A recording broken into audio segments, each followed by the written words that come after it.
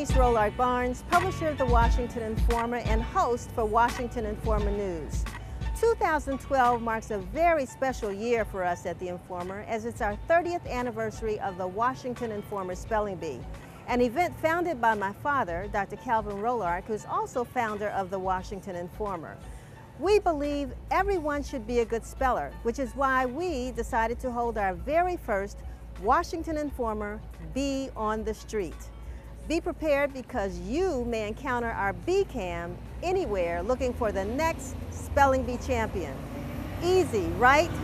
Well, take a look and judge for yourself.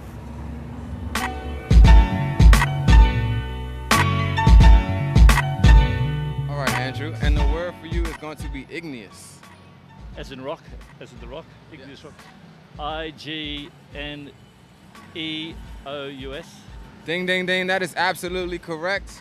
And you are a 2011 Spelling Bee on the Street winner.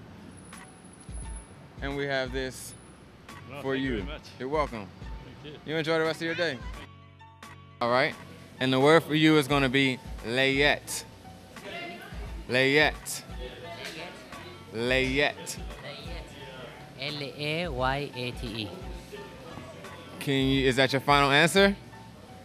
Layette. L-A-Y-A-T-E. Layette. Unfortunately, that's incorrect. The correct spelling of the word is L-A-Y-E-T-T-E.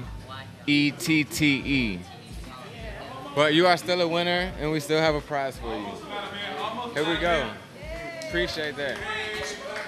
Hey, everybody get this.